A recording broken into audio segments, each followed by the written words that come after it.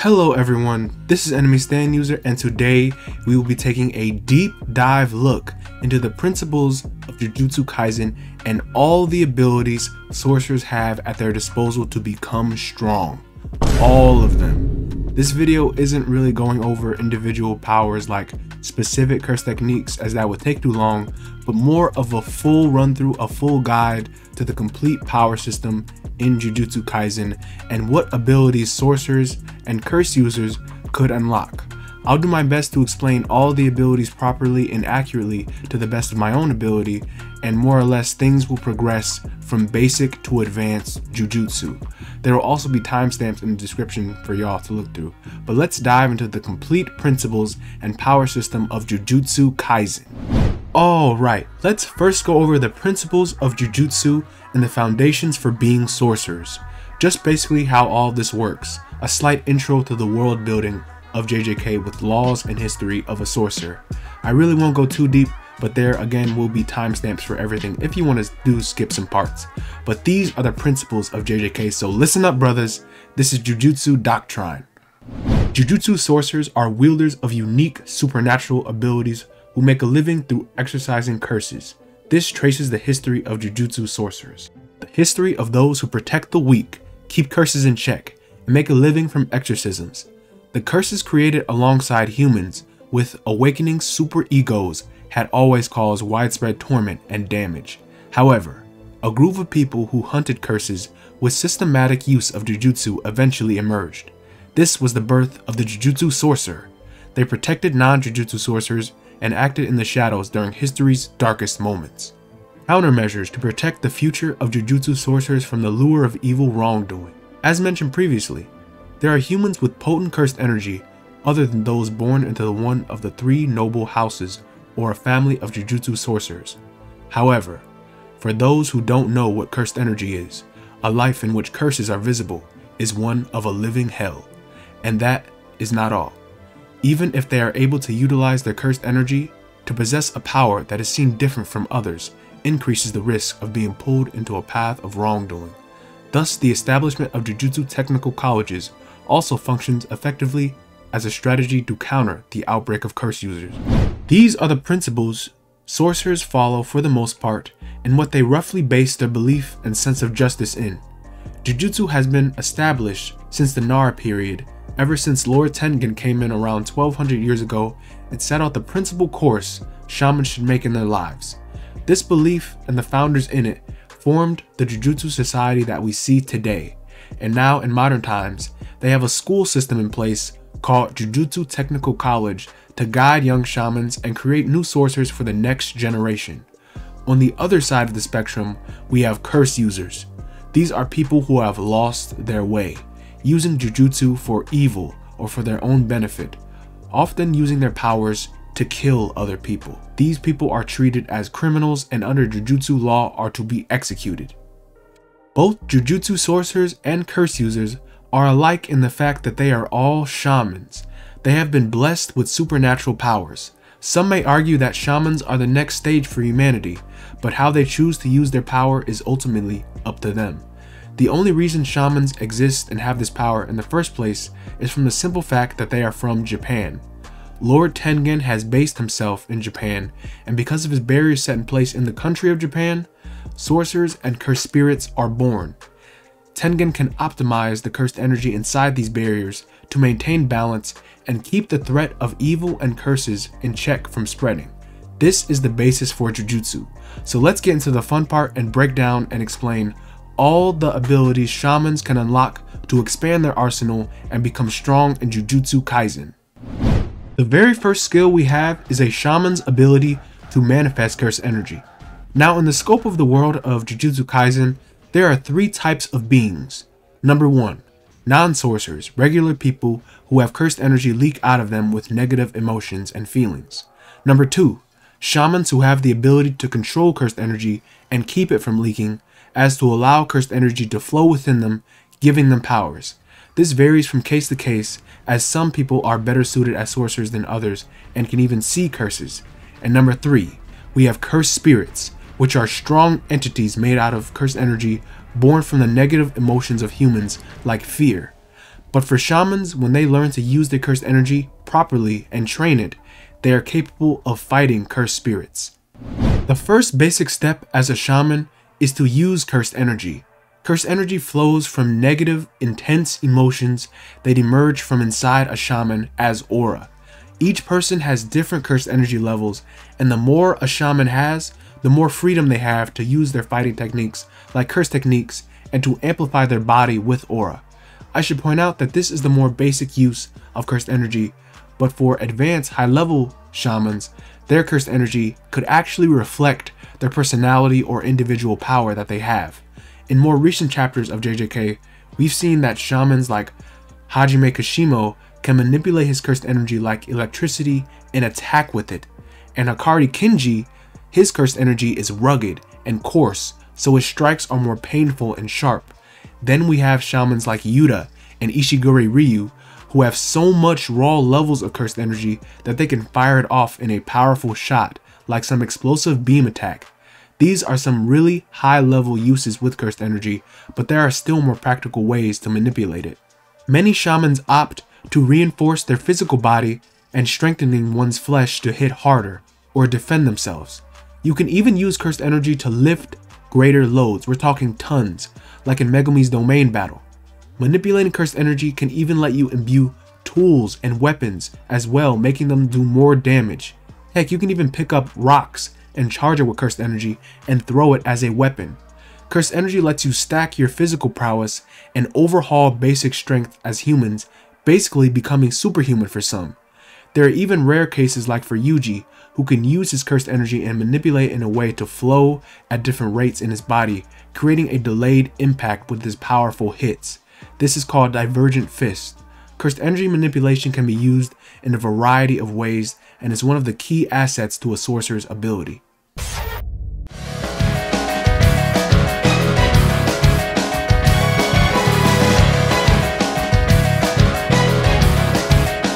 Now we have Taijutsu, which is the most practical and practiced ability for all shamans.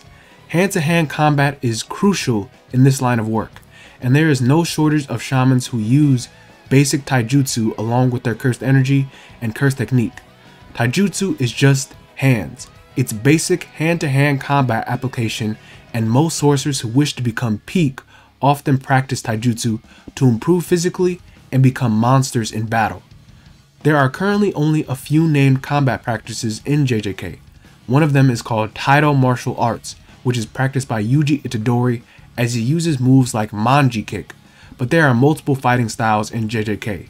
Even post-Shibuya Maki used a style called Shiranui Gata style, which is common among sumo wrestlers. So it's awesome that sorcerers utilize everything they can, and taijutsu mixed with cursed energy control and cursed techniques are the real deal. Shamans might not even need a special power to be strong, as people like Todo, Yuji, as well as Maki are heavy taijutsu users and are very solid sorcerers in their own right.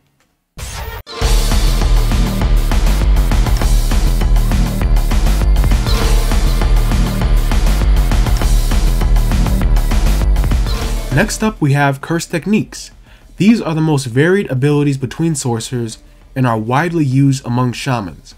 Curse techniques are a shaman's individualistic manifestation of their cursed energy in some type of form, albeit a physical, metaphysical form like creating manifestations from cursed energy like fire, blood, or weapons, or a conceptual form like a certain rule or an idea that affects reality. Often a curse technique has to do with manipulating something in reality in some type of way, like Gojo's Limitless manipulates space. Megumi's 10 Shadow can manipulate and use shadows as a medium.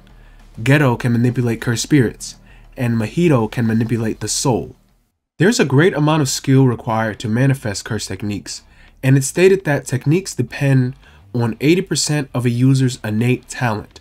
So for the most part, sorcerers are born with their gift and their aptitude towards sorcery. Now it can be a bit much, but techniques can be separated into two basic categories: innate techniques and inherited techniques. Innate techniques are techniques where sorcerers or curses have a power that is manifested on their own, not connected to anything. These techniques are generally widespread among shamans and one downside from it is that the user has to learn how to use it on their own. They have to train it, they have to nurture it, the power, so that they can grow stronger and unlock future, more advanced applications. Some examples are the Calamity Curses, Disaster Powers, Flame, Tides, and Plants, Sukuna's Slice and Cleave, Nanami's Ratio Technique, and Toto's Boogie Woogie. Now, inherited techniques are the same principle, however these powers are passed down from generation to generation, from blood family members. These techniques are especially powerful as they are coveted and specified from the families as the best of the best. The really good thing about these techniques is that there is a sort of manual that comes with them for its use, and likely what abilities and steps users have to make to unlock more advanced applications. The downside to this is that other opponents might be privy to that info and know what moves you have. Some examples are Gojo's Limitless, Kamo's Blood Manipulation, Zenin's Projection Sorcery, and the Inumaki's Cursed Speech. Curse techniques truly are like a manifestation of a shaman's creativity, their will, and individual skill set, and there are a multitude of ways to alter the powers using cursed energy amplification, cursed energy inversion, and so on, with high-level abilities we'll get to later. Revealing one's hand is also another level to a curse technique, as it can act as a move to impact the flow of a battle. In a sorcerer battle, it's not just a fight, it's a war of information. Knowing or not knowing something about a person's technique is vital in the difference in life or death. Revealing one's hand is a vow when a sorcerer explains their technique to another sorcerer. So when they explain their power, the technique becomes even more effective. There is also use in misleading or lying about information, verbal or visual, like Nanami's blade being blunt and wrapped, but still able to slice through things like a cleaver. A lot of smart and skilled shamans make a note to lie or reveal their technique to get the best results out of a sorcerer battle, and the outcome is devastating. Their technique gets a boost, and misinformation can lead to victory. There is no greater example than this than at the end of Shibuya, where Mahito was fighting Yuji in that peak moment. Mahito was rattled by Yuji's divergent fist, and in that decisive moment, Toto clapped with his missing hand, causing Mahito to think that they switched with Boogie Woogie, when really he just got psyched out and mixed, as Mahito is wide open for attack and defeated by a final Black Flash. Revealing one's hand is definitely an underrated factor that not a lot of fans consider, but it is awesome in the scope of this power system. Now we move on to binding vows. Binding vows are considered by all sorcerers to be one of the most essential skills in Jujutsu sorcery. Binding vows are essentially contracts created through cursed energy that an individual can make with oneself or another person. The act of abiding by these rules and restrictions agreed upon in these contracts can result in greater power or the achievement of a certain goal, but breaking a binding vow has an uncanny repercussion. A shaman can create self-imposed restrictions with binding vows to help them in a battle, like when Nanami limited his cursed energy until overtime, where his power was swelled and his cursed technique was boosted. Another example was when Sukuna made a binding vow to shrink his domain's range from 200 meters to 140 meters, allowing Megumi to stay safe, and as a result his technique's effectiveness was improved and the sure hit sliced the entire area to oblivion. These vows are very useful but have downsides when a contract is failed. Us readers have not really seen how this works yet, but even an experienced sorcerer like Kenjaku was really not too privy on messing with the laws of Jujutsu through a binding vow contract.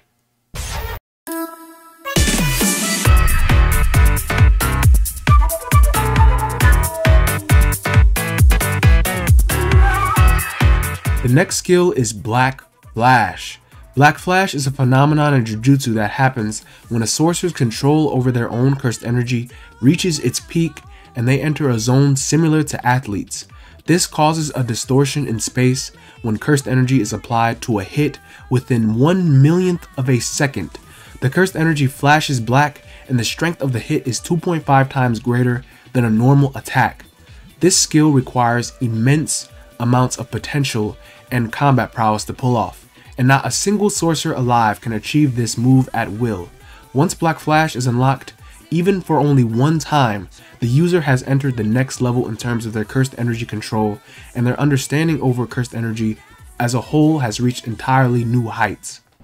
Users enter a sort of nirvana as sorcerers, and are enhanced by their heightened physical prowess and control. Some have even reached 120% of their potential as fighters.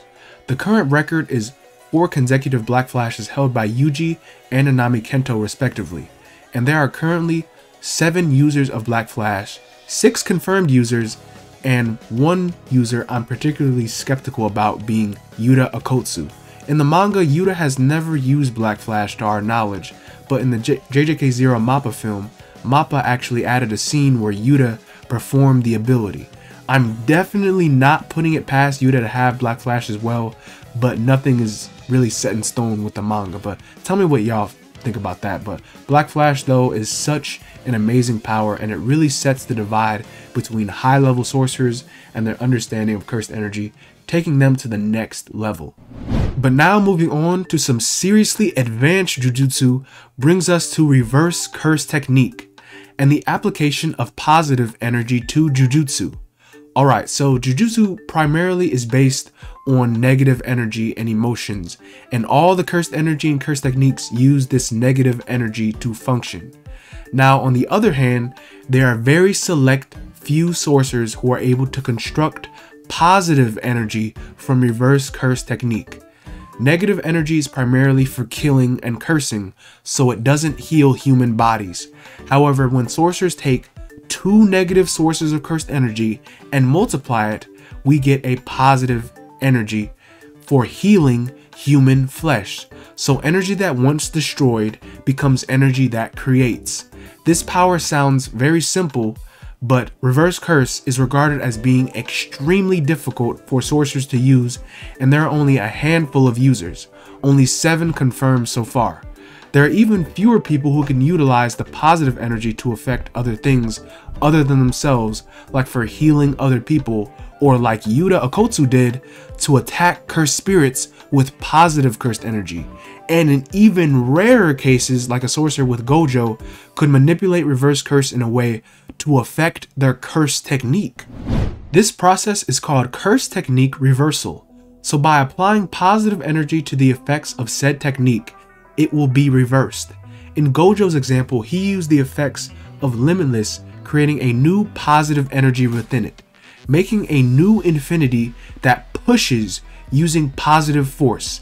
It's not really known how other shamans can use reverse curse in their techniques, as in Gojo's example with his technique, it's more direct. It's more like a tangible force, being that Gojo literally has 3 infinities. Blue is the negative force that equals pull, neutral infinity, and the red is the positive force that equals push. So it's pretty straightforward in that aspect for how it's used in his case compared to how other shamans might implement reversing their techniques effects.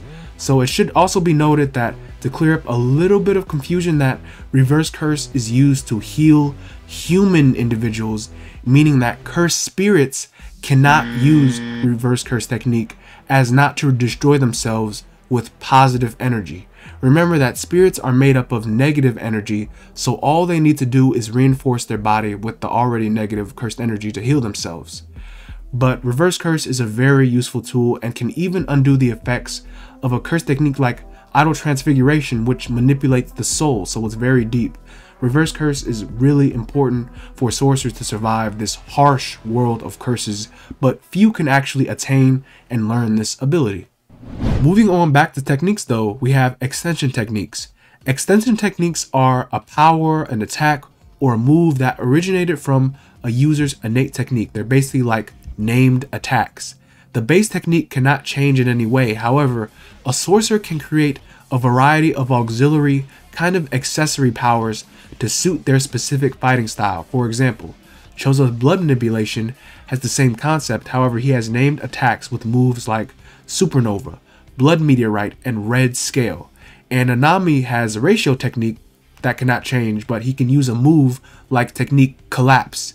These moves are like extra skill sets for sorcerers to fit their specific fighting style and reflect the original power. There is one more step though as we move on to our next skill. Maximum techniques. These are innate techniques that have been adjusted to perform at maximum output, meaning that they hit freaking hard, and it is regarded as being the technique's most supreme art. Outside of domain expansion, these are the most powerful attacks sorcerers can do. There are currently only 3 techniques given this title, being Gero's Maximum Uzumaki, Iso's Maximum Wing King, and Jogo's Maximum Meteor. All these powers are derived from the original respective techniques and have the most output outside of a domain expansion. Next, we are entering the more accessory abilities in the series that sorcerers use to get an edge in battle. First off, we have Shikigami. Shikigami are curses that are tamed or summoned by a user to serve and protect shamans. You could say that Shikigami is like a sort of conjuration to summon a familiar to fight for you. These tamed curses don't necessarily need a curse technique to summon, but may require some sort of medium or vessel to manifest through, like a talisman or some sort of seal. The curses generally carry out orders the master gives them and disappear when the technique is released or they are defeated or overwhelmed. Shikigami are generally used by Shikigami users such as Megumi Fushiguro, who uses shadows as a medium to summon through them. These curses usually are required to be defeated and tamed first before they can be used. It can be noted that high-level curses like Jogo, Dagon, and Kurorushi have been seen using Shikigami curses to some extent in their attacks. So from low to high levels, from human to curse, Shikigami are very useful assets and a very good resource to use in battle. Moving on to curse tools. Curse tools are weapons that are specifically imbued with a curse, allowing them to be used according to the user's will to extinguish curses and decimate enemies. Curse tools are extremely useful and can be used by all shamans in all types of situations with all different levels if they have proper training. This also includes non-sorcerers like individuals like Maki and Toji who excel at curse tool usage and mastered the skill. Curse tools are also given a grade by their power level or cursed ability, ranging from grade 4 to special grade. On the lower spectrum of power, we have conventional weaponry that are so reinforced with cursed energy so much that these weapons have become semi-cursed tools.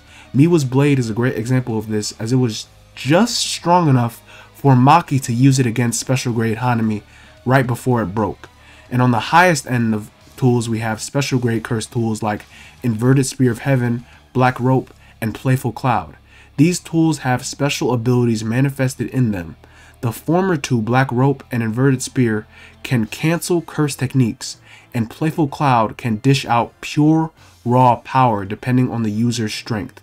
Throughout the series, dozens of shamans use curse tools in their battles and have found them a very effective tool along with their individual power or cursed energy manipulation. There's even cursed tools that manifest with a sorcerer's innate technique, like Haguruma's cursed gavel and Kurorushi's Fester Life Blade. These curse tools have special properties relating to the user's innate curse technique. Curse tools truly are amazing. We've now made it to one of the best innate talents sorcerers are specifically born with: Heavenly Restriction. This is a cursed restriction that affects a shaman's cursed energy in exchange for limitations or improvements to their physical prowess and capability. Heavenly Restriction is like a binding placed on a person when they are born.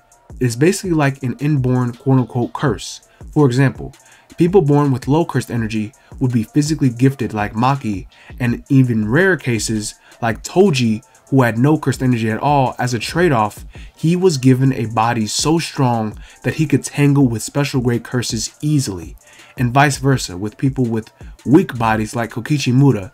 They were given vast, extreme quantities of cursed energy reserves to use, like Muda's puppet manipulation. It stated that Muda's cursed energy range was so vast that it covers all of Japan, and he has copious amounts of cursed energy to use. As a trade-off, again, Muda's body was very, very weak and disfigured, and even simple things like sunlight and eating were highly painful. There are currently only 3 confirmed people afflicted by Heavenly Restriction: Kokichi Muda, Maki Zenin, and Toji Fushiguro. In Maki's example, there was actually a bug that occurred because her and her sister, they were twins. Maki still had cursed energy lingering inside of her, stunting her growth and nerfing the restriction. But since Mai passed away and took the remaining cursed energy with her when she passed, only leaving a cursed tool behind, Maki's full potential is now on display and unlocked, as she has strength similar to that of Toji, able to break away from cursed energy and massacre the Zenin. The powers of restriction definitely have some trade-off, however it is an undeniable asset to the few afflicted, and this gift literally shook the world of Jujutsu, as in Tengen's words, it's like it can destroy destinies.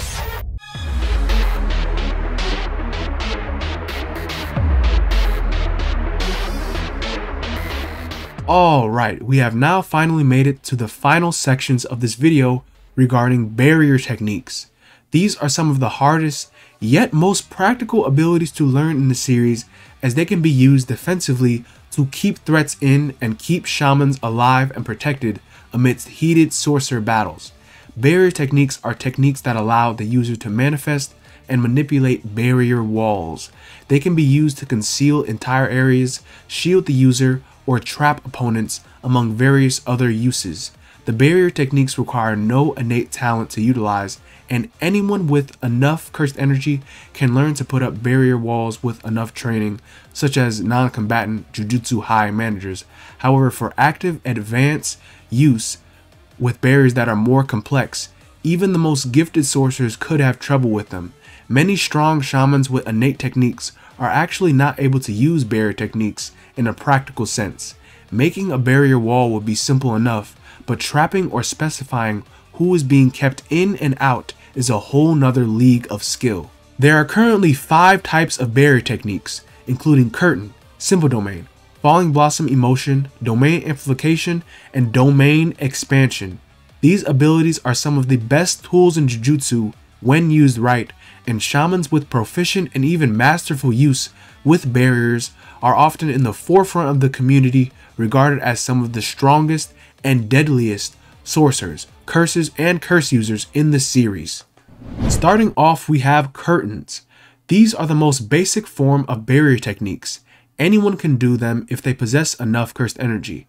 However, whatever the situation is, whatever the case is, everyone follows the same enchantment. The phrase is this: emerge from darkness, blacker than darkness, purify that which is impure. Every single shaman who has drawn a curtain has used this spell with a hand sign.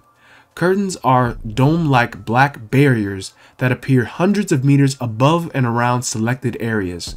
They are primarily used for secrecy, for sorcerers to handle business without outside factors coming into play, interfering, such as regular people, civilians. Normal people are not able to enter or see curtains, however they can notice if they are being obstructed by some invisible force. As previously said, curtains can be formed at any skill level. However, to be actually effective, sorcerers use curtains to keep specific things in or out. These conditions can be used to increase or decrease a curtain's effectiveness, or to reach a particular goal, like how in Shibuya, the curtain only trapped in civilians and let sorcerers just walk in and out, and in the Goodwill event, the curtain only kept Gojo Satoru out. These curtains typically affect things with cursed energy like people, cursed spirits, and sorcerers, and it also has a secondary effect that blocks communications with cell phone usage. Most curtains that have specific conditions are impenetrable and immune to all exterior forces, so you typically cannot just break it unless some condition is cleared or you take out the caster. There's usually some give or take conditions for when a curtain is drawn or built as to how effective the barrier is. Like, for example, the stronger the barrier is outside, the weaker it might be inside, and the stronger it is inside, the weaker it is outside. And the caster's conditions could increase the barrier's effectiveness and strength, like if they wanted to say stay inside and keep people in, or stay outside and risk an ambush but keep people out. The main combative purpose for using a curtain is for trapping specific things inside, like curses or sorcerers, so it's a really practical technique. This also gives curtains more advanced options, like stacking barriers on top of one another, with each curtain dome having different conditions for entry. This is a very high level usage of curtains, and only a handful of sorcerers could actually pull this off. We also have extreme examples with barrier walls with the Culling games right now, and Kenjaku is said to be the second most powerful barrier user next to Lord Tengen himself, and was able to create 10 citywide barriers, forming the 10 colonies that we're in with recent chapters today. These barriers keep players, sorcerers, and curses inside until a player makes a rule to cross colonies. This is the single greatest use of barrier walls that we've seen besides Tengen's Veil around Japan and the hallowed lands of Jujutsu High. Curtains really are a pretty useful and convenient tools and techniques, and are kind of like an intro to barrier usage. The next barrier skill we have is Simple Domain. This technique is vital. During the height of Jujutsu in the Heian era, Saratsuna Ashia created the domain for the weak in order to protect his followers from the evil curses and curse users. Thanks to Ashia, sorcerers now have a way to protect themselves from the midst of an enemy domain. Domain expansion grants the users a guaranteed hit and sometimes neutralizes their target's curse techniques. However, if Simple Domain is deployed within an enemy territory, the user will not be affected by the imbued curse technique or the automatic hit effect. And while the user of Simple Domain keeps up his barrier, even the enemy domain caster could be hit by a Simple Domain's attacks. Originally, this technique was only used by the Ashia clan and forbidden to spread outside of the family. However, over time, in this modern age, many sorcerers have gained this power through training and through second-hand knowledge from their masters. Many users of this technique don't even come from a family of sorcerers. The basic application of using this power is to literally create your own mini safe space, your own mini domain to protect yourself from an enemy sure hit effect in the territory. So it's more of a defensive trait. But in some cases, this Simple Domain can be used offensively with an ability called New Shadow Style. This is an offensive attack that uses Simple Domain. The two named attacks using New Shadow Style are Bottle Sword Drawing and Evening Moon Sword Drawing. Like the name implies, this is a sword drawing attack that envelops the blade in cursed energy and increases the speed of drawing a sword and attacking targets in front of them or around said barrier. There are other applications to New Shadow Style, but we haven't seen other people use it yet, other than swordsmen and Kokichi Muda using this ability. It should be mentioned that this technique only neutralizes a guaranteed hit in certain situations for domain expansions and does not cancel techniques, so the user is still vulnerable to attacks / curse techniques in and out of a domain expansion. This was very evident in Megumi's fight with Reggie Star, as Reggie made a Simple Domain. However, due to Megumi's barrier being incomplete, the sure hit effect was void, and whether Megumi's attack missed or not, it doesn't matter because his curse technique could still touch Reggie and ultimately affect him. There are currently 7 users of Simple Domain and 3 users of New Shadow Style. Simple Domain may be regarded as a domain for the weak, but individuals, when it's used effectively, it could really keep these people alive and keep shamans alive and give them a fighting chance even against enemy barriers. This next technique, Falling Blossom Emotion, is just like Simple Domain in that it is also an anti-domain countermeasure, but there are a few key differences. Unlike Simple Domain, this technique does not expand its own barrier. Instead, it uses cursed energy to shroud the user in an armor of aura that counterattacks the moment a domain's guaranteed hit makes contact. The cursed energy defends the user automatically, countering any attack with equal force to nullify it. It's almost like a cheat code against the domain's sure hit attacks and grants the user actual defense against curse techniques touching them.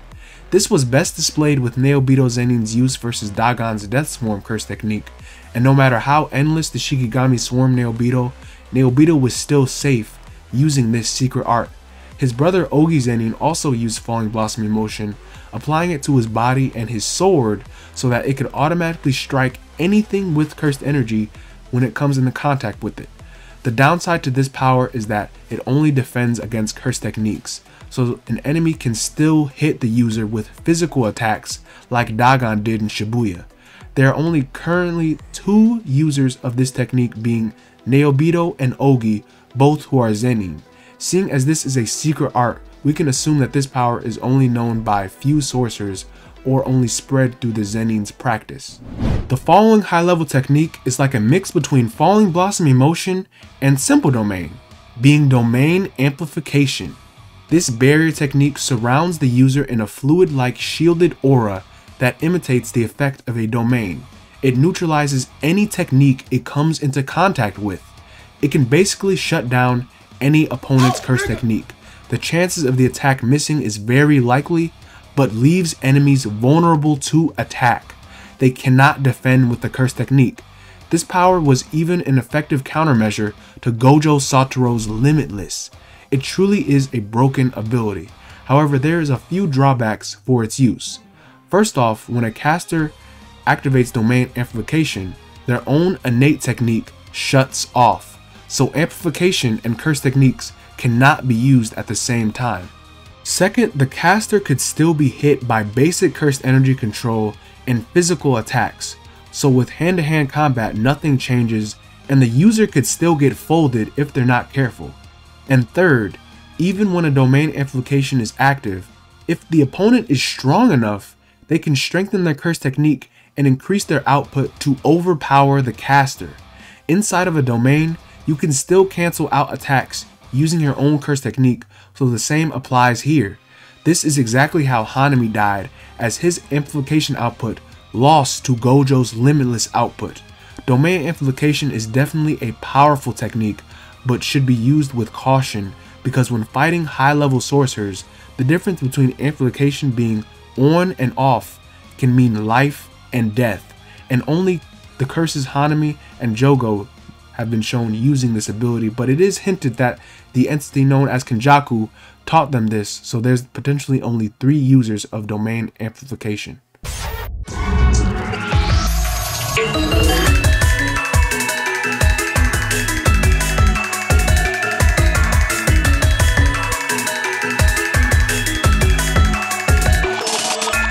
Okay, this is it, brothers. We finally made it to the last and greatest barrier technique, Domain Expansion.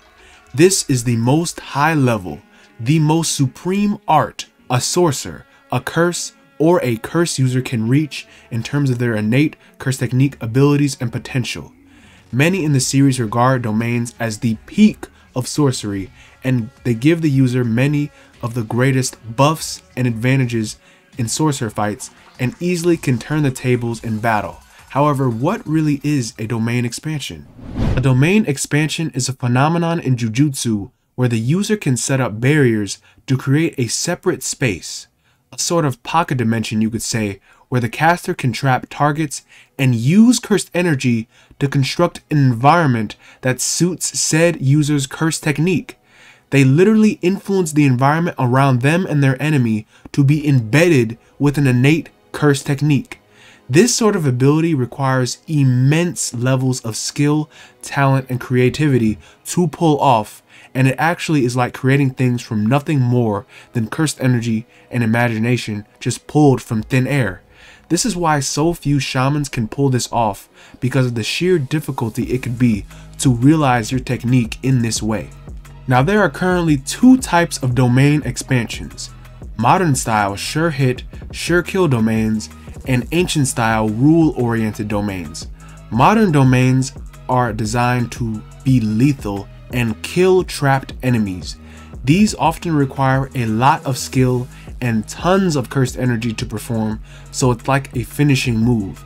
They amplify the user's curse technique to the max, so now you could say it's a situation like Black Flash, where the user enters a very high state and in their zone, and in some cases, their potential could reach 120%. And any curse technique the attack casters perform will be a guaranteed hit to kill. This is what most sorcerers today use. Now, ancient style domains are a little different because they are not designed to be fatal. These techniques only force enemies inside to obey the given rules of said curse technique. These rules are up to the caster and could seriously benefit them, as they can grant the users power inside or outside said barrier, or even result in weakening the opponents if the enemies can't follow the rules, fail the challenges, or fall behind in any way. We've seen Hakara use his jackpot to buff himself / get a reward, and Haguruma can use Judgeman and the outcome of a verdict to grant him powers. These types of domains potentially have the added benefit of not draining the caster's cursed energy too much, basically allowing domains to be used more than once without consequences. Regardless of the style though, domains all follow the same principles of amplifying and embedding a curse technique in a created set barrier. Domains are like a shaman's ultimate expression of their curse technique and imagination, like an ultimate extension of their ability. For example, Gojo's Limitless Void is of course an extension of Limitless, but because Gojo is a 6 Eyes user too, the effect of 6 Eyes is also applied to the target as a side effect in the sure hit, forcing infinite information to be overloaded into the target's brain. Domains also all come in a variety of shapes and sizes as well. Some could be small, others are quite wide and big, while in one outlier case with Sukuna, he doesn't even form a barrier at all, but sets his own perimeter with a binding vow and guarantees anything within said perimeter to get hit, actually affecting outside factors. Most of the domains are performed by a signature hand sign or a signal that acts as a natural condition to form a domain. I'm guessing that this could be a sort of vow or a visual indicator for the technique to begin. The step even more advanced than domain expansion is the domain of 0.2 seconds. This version of a domain is where the domain expansion flashes out with no set barrier for the duration of 0.2 seconds. The domain's innate ability will pulse and explode out, affecting anyone in the immediate area to where the caster sees fit. In my words, it'd be like flicking a paint off of a brush, like a splatter of a curse technique with an effective sure hit. This is really not a super practical ability, as it's only used in situations where the user has to minimize a domain's effectiveness basically next to zero to avoid possible repercussions. Gojo wanted to preserve the civilians' lives, and Mahito wanted to avoid Sukuna's wrath. This ability it's not super usable all the time, but it still requires serious levels of concentration, awareness, and cursed energy control to pull off. Going into some negatives now, domains are extremely peak, but still have drawbacks. The biggest drawback is how after a domain expansion is performed, or even attempted, the user will be very drained due to the amount of effort and cursed energy that was used up, so it's only like a one-time move. And as a side effect, their innate curse technique starts to act up and glitch. For some time after the domain, the caster cannot use their curse technique right, and this even affects Gojo. However, Gojo is the only confirmed person who can use domains multiple times a day. Another small drawback is the amount of countermeasures domains have. Because of the attack potency of a domain expansion, many sorcerers created ways around the sure hit with techniques that I mentioned before, like simple domain, domain amplification, and falling blossom emotion. These can be a little bit tricky to deal with in a barrier, and a domain master would have to handle these threats so as not to prolong the fight and keep his advantage in battle. Just to emphasize the complexity of a domain, let's consider how domain battles flow between shamans. It's stated that in a domain battle, the more superior refined domain will come out on top. This is why many sorcerers only take out their domain when they know that they've won, or they wear down their enemy first and use the domain as a last-ditch effort. Domains are designed to keep people in and trapped, so the wall inside barriers is stronger on the inside than it is outside, so there's not really any point in breaking in a domain, as you would just be trapped. In a domain, it's almost impossible to escape from inside, and most people only have an option to cancel out the opponent's sure hits with cursed energy, which is a really bad idea, as domain users are extremely strong in their territory. Or, as an alternative option, victims can cast countermeasures, or they can cast an actual domain of their own. In the case of maintaining a barrier, outside conditions matter. Shamans literally have to create pocket dimensions out of thin air, and if you had to do that in an enemy territory on top of their conditions, that would be very, very hard. This is why sorcerers like Megumi still have incomplete barriers, because it's extremely hard forming those invisible walls into reality. This is also why recently in recent chapters we've never gotten to see that three-way domain battle, because forming three individual barriers with their own curse techniques meshing in with one another, or rather pushing against one another, would be way too unstable. Not to mention that there were other factors like intruders like the roach that were inside, and inside and outside factors were all chaotic, and that led to the domain barrier collapsing.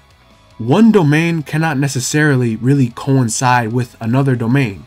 It seems like one has to overpower the other, unless there's a serious weak link like in the Dagon versus Megumi domain battle, and the only thing Megumi did was deactivate Dagon's sure hit, and Megumi still had to fight for it. He had to give it his all with max effort just to maintain that. Domains really are definitely a strange power in JJK as far as how they clash. They are definitely an amazing addition to the crazy abilities in JJK and serve as the peak monument of power, and is the ultimate flex as sorcerers flex their barrier knowledge. There are only 13 confirmed users, and it just keeps growing, with 5 users already revealed in the new Culling game arc, and our ceiling in JJK just keeps getting higher, and it is awesome. You might say that that's it for all the powers, but there's actually one more thing that sorcerers have the ability to do. More specific to human sorcerers, they have the ability to curse people before death. It is said that no sorcerer dies without regret, so that negativity and resentment keeps fueling the cycle of curses even among shamans themselves. It is really unknown to what these curses could do and how they could impact the story or the world of the living, or even who could be cursed. And Mai technically cursed her sister, albeit it was more of a positive thing, and both Yaga, Masamichi, and Reggie Star cursed their killers, and many other people in the story have died and left some pretty foreboding and impactful messages behind to their fellow shamans. This is a really small aspect of the series, but I wanted to include it because this is still something worth mentioning, and that is still something that sorcerers can do, and really what being in this JJK world is all about. In the end, shamans just curse each other to the death, but we'll just see how things shift in the story in the world of Jujutsu Kaisen, and how this modern era today will go in JJK. Alright, well, okay, I just explained all that. But this is it, brothers. Congratulations. If you made it this far, you truly are a brother. Thank you for bearing with me. And I really do hope that my explanation with all of these abilities helped you, even if it was have a little bit of a better understanding for the power system. And if it didn't, well, but this is definitely my favorite power system in recent years. And Gege has so many options and things that he makes us really think about with the power system and how it works.